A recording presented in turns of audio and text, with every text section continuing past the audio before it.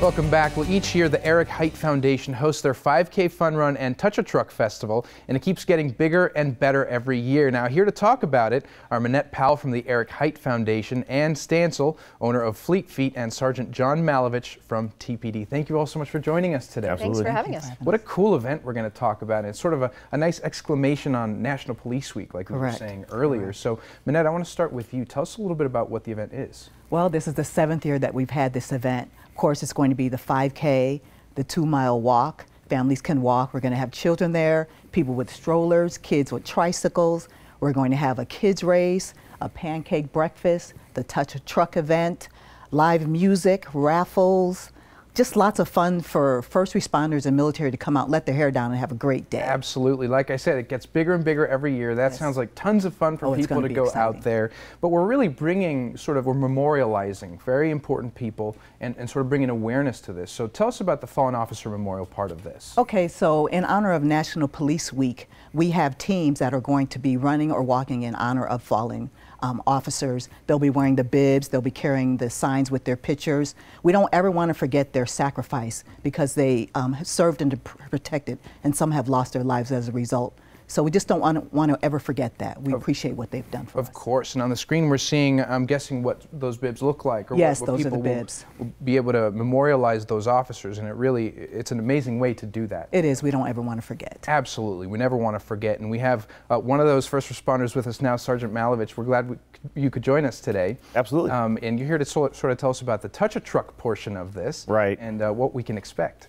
So we're going to have vehicles from not just Tucson Police Department, but also Tucson Fire Department, Tucson Electric Power, Pima Sheriff's Department, and just an array of different vehicles. Most of them are first responder types, so it'll be a unique opportunity, especially for kids, to get hands-on to the vehicles. We'll actually have displays. For us, we'll have our armored vehicle that'll be out there, so the kids will actually be able to climb on it, touch it. It's Touch a Truck. Yeah. So they'll be actually get down there. We'll actually have equipment displays. We'll have several SWAT operators from RHC out there with equipment so they can answer questions. And same thing, kids can come out, they can see the equipment that we use, see some of the stuff that we have on our vehicles. The bomb squad will be there as well. So they're really unique opportunity to kind of get up close and personal with the stuff they've probably seen on TV but never actually seen in person. Lots of hands-on, like you said, and it's probably not just the kids that are going to want to do it. The adults probably love it just as much. You get just as many adults. Yeah, I know I would totally nerd out if I was able to see something like that. And so, Ann, you're with Fleet Feet. Well, you're the owner of Fleet Feet. And tell us how you're involved this year. I know you've been involved for many years, but tell us what you're doing this year. So this year we are continuing to support the event financially, and also to provide a place for people to come and get all their race gear and packet pickups, and prepare for the event as far as gear and everything.